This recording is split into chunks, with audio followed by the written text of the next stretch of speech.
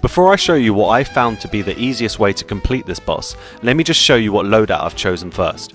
For shot A, I chose the pea shooter, shot B is the chaser, but that's mainly for the mini bosses, the super I've kept with the energy beam, and the charm is the smoke bomb, again mainly for the mini bosses. Now each set of 3 numbers on the board has a heart above it and you should be getting every single one, but avoid boss 1, 6 and 9. These are more difficult than the rest and will just waste your time. Just hit the retry button over and over until there's not a heart above these.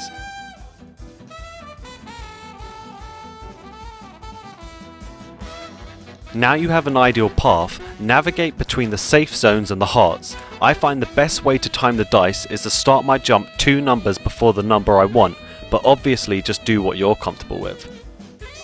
I also recommend not using any super or EX moves in any of the mini bosses, just save your cards for the final.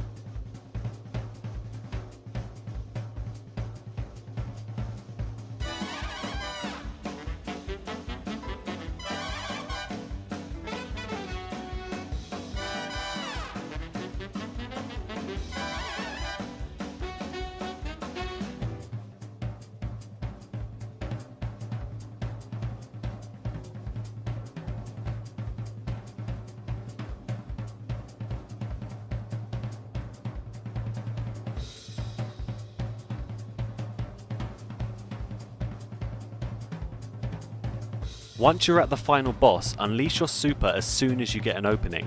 You have to parry the cards whether you like it or not, and remember, parrying charges your super faster than shooting.